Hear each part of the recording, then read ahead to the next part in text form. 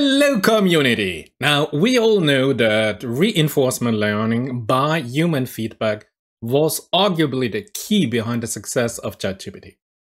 But hey, it is now on the day 6 months that ChatGPT was released, so what do you think we get rid of reinforcement learning?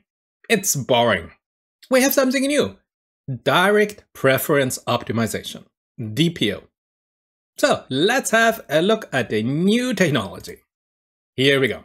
Our good old reinforcement learning from human feedback. You remember? It was a complex and often unstable procedure, first fitting your reward model that reflects the human preferences, then fine-tuning the large unsupervised language model using reinforcement learning to maximize the estimated reward without drifting too far from the original model.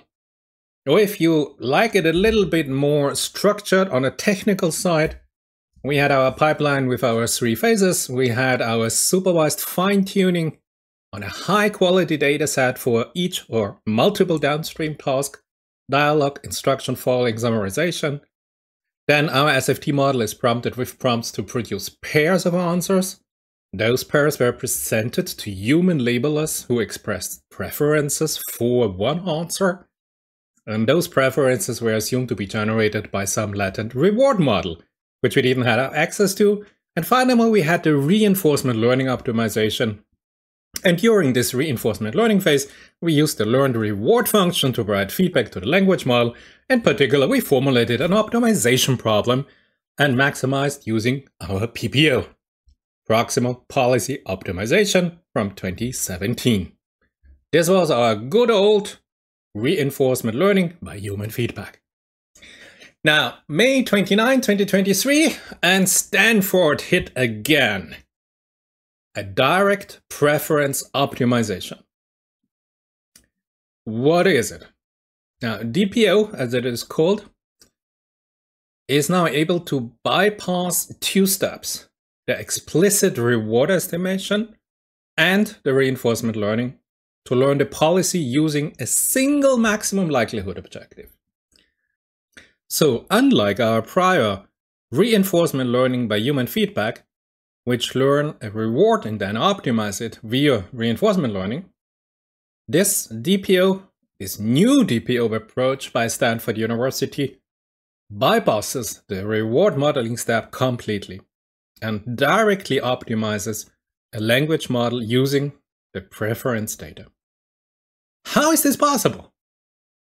Now, the authors here, beautiful archive preprint, read it, I can highly recommend it. It is a little bit on the complicated side and there are a lot of mathematical proof, especially in the annex, and maybe you need a weekend, especially I will take a weekend to try to understand it, but highly interesting paper by Stanford. So the key insight is to leverage an analytical mapping from reward function to optimal policies. So this enables here the author to transform a loss function over the reward function into a loss function over the policies. And they say, and they argue, that this change of variables approach allows them to skip the reward modeling step. So in essence, if you want, the policy network now represents both the language model and the reward itself. Not so easy to understand, but I have to understand the gradient of the loss function is not so complicated. I will show you the Python code to implement this in one of the next slides. So here, for a mechanistic understanding of DPO, the gradient of the loss function L for our loss function L, our gradient for our DPO method. I like when they write intuitively.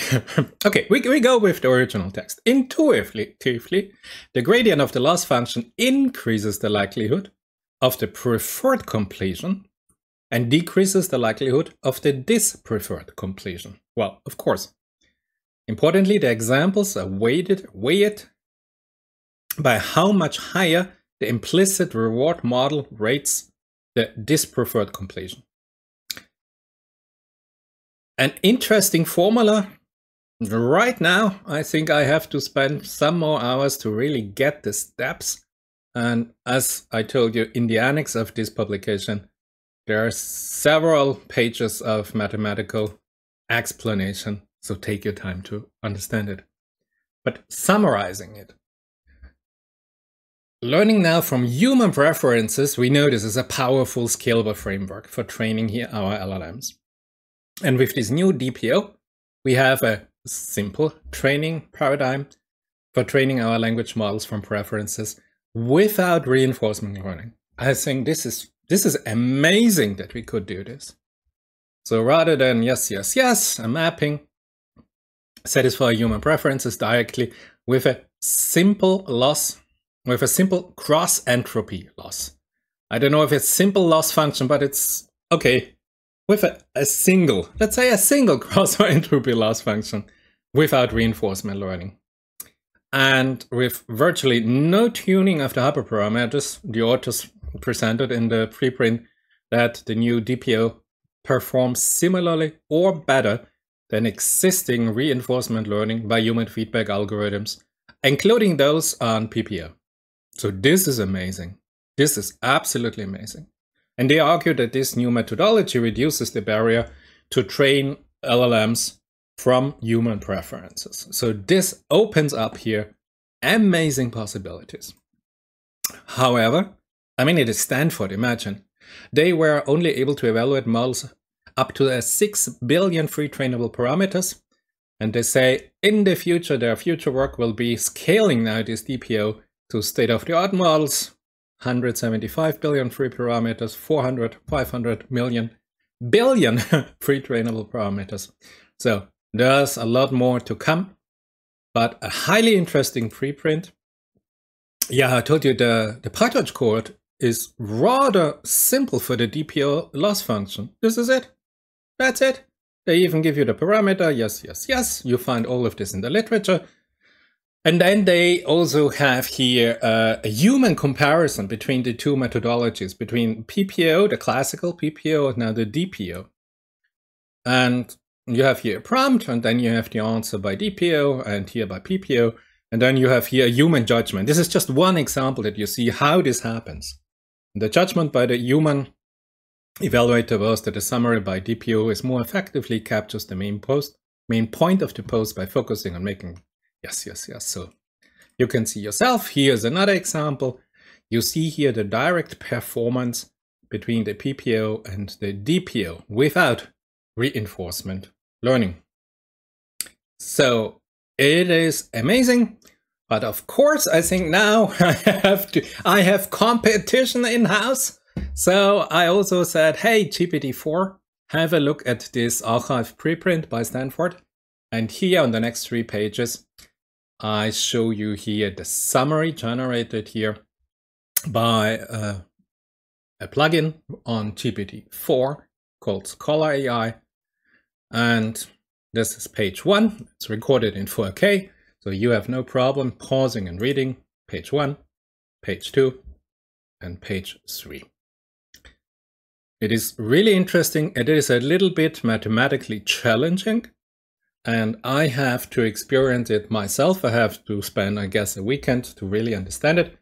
But if this works out, if this is really, as the authors from Stanford describe it, so effective, this is really a significant step forward to train new large language models on human preferences. This was it for today. I hope you enjoyed it. It was informative. And I hope to see you in my next video.